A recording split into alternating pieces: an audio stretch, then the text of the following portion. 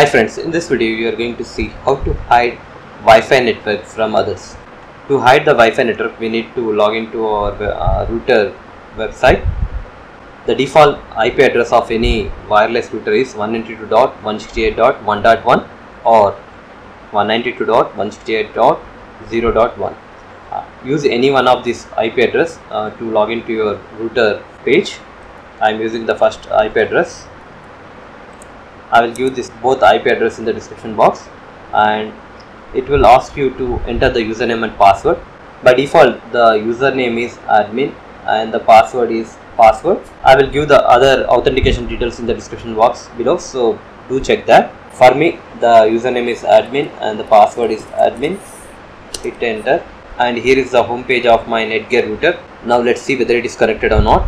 You can see that currently it is connected to my Wi-Fi network. If you are using other routers such as TP-Link or D-Link, the interface will be a little bit different.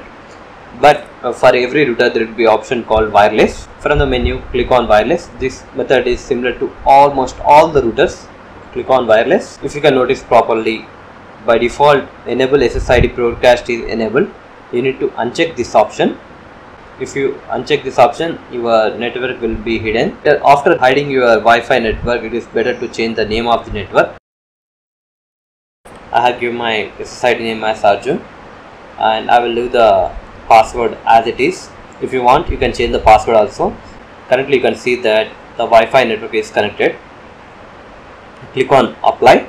Here you can see that you are getting a message that there is no internet connection. That means our network has been hidden.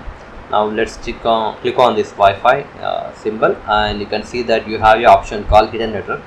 Click on that. Click on connect and enter the SSID name. I have given the name as Arjun.